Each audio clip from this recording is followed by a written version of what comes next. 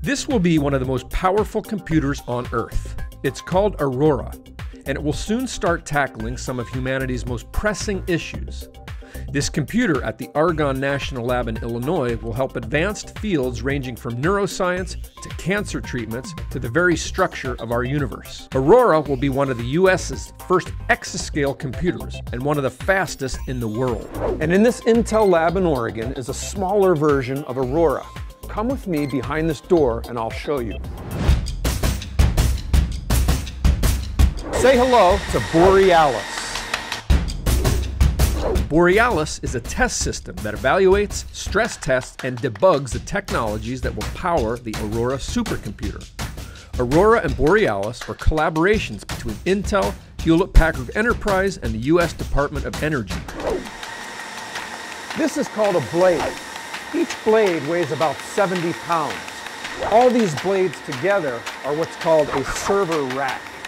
You see a lot of these blades in data centers all over the world, but generally, they're not this powerful. Borealis features 128 blades. Aurora will have more than 10,000 of them stacked inside the HPE Cray EX supercomputing platform.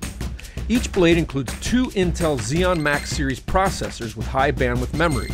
The Xeon server chips are connected to 6 Intel Data Center Max series GPUs. Intel engineers work daily with Argonne and HPE scientists and technicians. They test hardware and software, work through technical issues, and ultimately speed up and ensure a successful deployment of Aurora. But Borealis is not just a test bed for the Aurora system. It's also used in early science. The test system is helping researchers use trained AI models to identify the structures inside the brain, creating a 3D map known as a connectome from datasets too large for today's most powerful systems. It's also helping scientists conduct molecular modeling faster and identify solutions for quantum science and drug discovery. When it's completed later this year, Aurora will be a lot bigger than Borealis.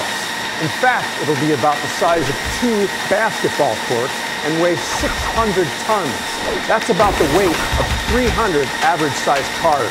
Intel's and HPE's technologies aim to deliver more than 2 exaflops of computing power. That means Aurora should be able to do more than 2 billion calculations per second. That's 2 followed by 18 zeros.